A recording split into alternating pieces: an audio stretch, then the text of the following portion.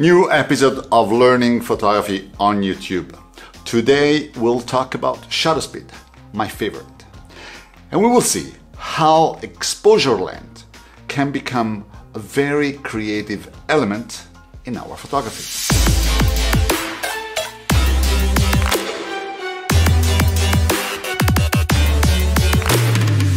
Welcome to my channel and welcome to episode 4 of Learning Photography on YouTube. If you are here for the first time and you don't want to miss the next episodes of this photography course, it might be a good idea to subscribe. Before diving into the shutter speed topic, let's have a look to my favorite images from last week's assignment. Of course, thanks to everyone for submitting your photos this week. I really hope you found the assignment useful.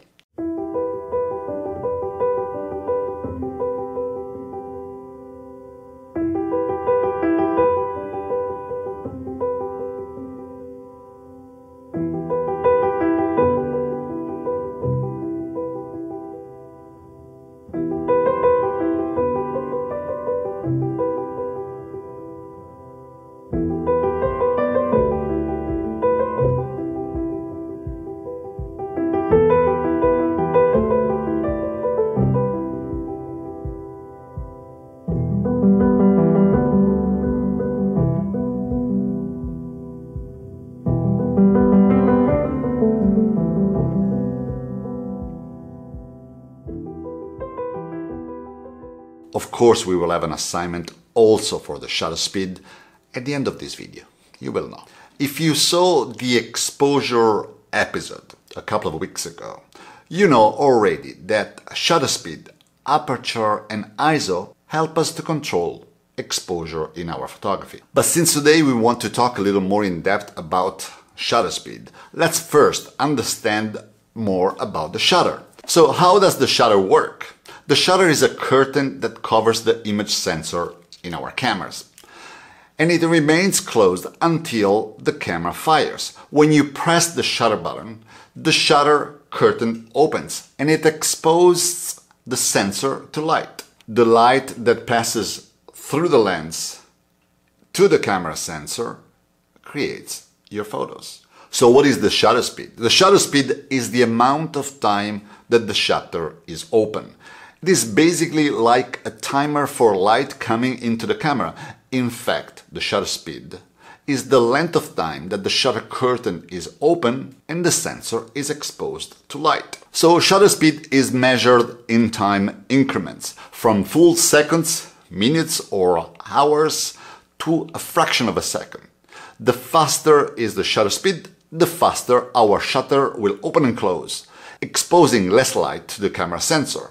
While when you use a lower shutter speed, the shutter is open longer and it exposes more light to the image sensor. Each camera has a range of preset shutter speeds available. Common shutter speeds are 1/30, 1/60, 1/125, and shutter speeds usually doubles with each increments, letting half of the light in. Just like when you change f-stop in your aperture. Do you remember?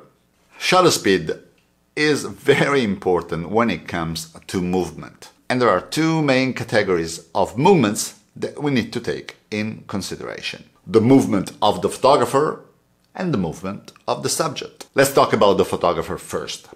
When we hold the camera in our hands without using a tripod, we need to use a shutter speed that is fast enough to avoid any camera shake. As a matter of fact, it is impossible for most people to hold a camera perfectly still. So a rule of thumb to make sure that our images will not have that horrible micro shake look is to use a shutter speed faster than the focal length of the lens that we are using. Let me explain. It sounds difficult, but it is not. If you're using a 50mm lens, like in this case, don't use a shutter speed that is slower than 1/50. So you will need to use 1/100, 1/125, and so forth. If you're using a 200mm lens, don't use a shutter speed that is slower than 1/200. So you will need to go to 1/250, 1/300, 1/400. Nowadays we have cameras with in-body image stabilization systems or lenses with vibration reduction that can allow to gain a few stops and use slightly slower shutter speeds. But if you stick to the focal length speed rule, you will be okay no matter what camera or lens you are using. Now let's talk about the movement of the subject, which in my opinion is a little more interesting. And shutter speed is key if my goal is to freeze the movement of my subject or the motion of any element in my photo. As we said before, not only photographers cannot hold a camera still, but actually human beings in general cannot stay completely still for a very long time. So if we don't want to see any motion blur in our images, we will need to make sure to use a shutter speed that is fast enough to freeze our subject. But shutter speed can also be used to capture motion, becoming an artistic tool for the photographer. Sometimes it can be a very subtle motion that happens in a few seconds or less.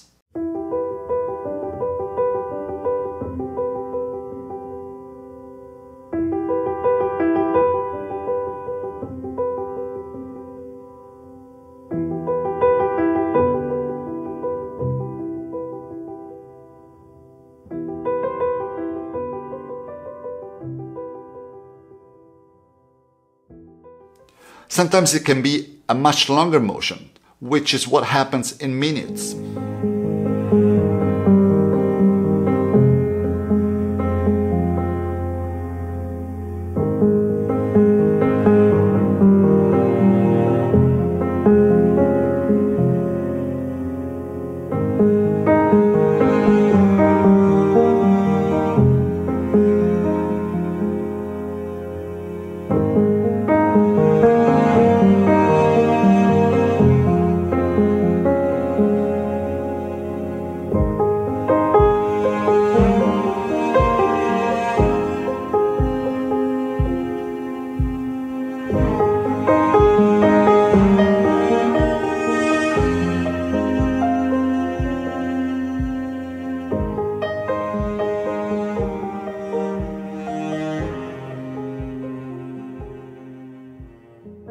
As some of you might know already, or as you just saw, I love the ethereal look of long exposure photography, which is obtained using very slow shutter speeds. You will find videos about this subject on my channel, but let me know in the comments below if you're interested in this topic, as I'm thinking to create a long exposure mini-series course at the end of this photography course. Alright, it is time for homeworks now. Let's talk about this week's assignment. It is very simple. This is what I would like you to try to do. Set your camera in shutter priority, which means that you will be able to control your shutter speed and the camera will automatically adjust the aperture in order to have a balanced exposure.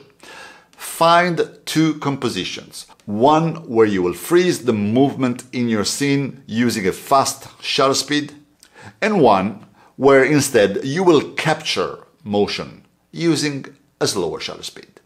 Of course, in the next video I will show the most compelling images, so post your images on Instagram, tag me, @TilioRufoPhotography, and this time use the hashtag LPOY_shutter_speed. And we are done for today. The 4th episode of Learning Photography on YouTube is over. In the next video we will talk about ISO. As usual, I hope that you learned something new today. And if you did, hit the like button now.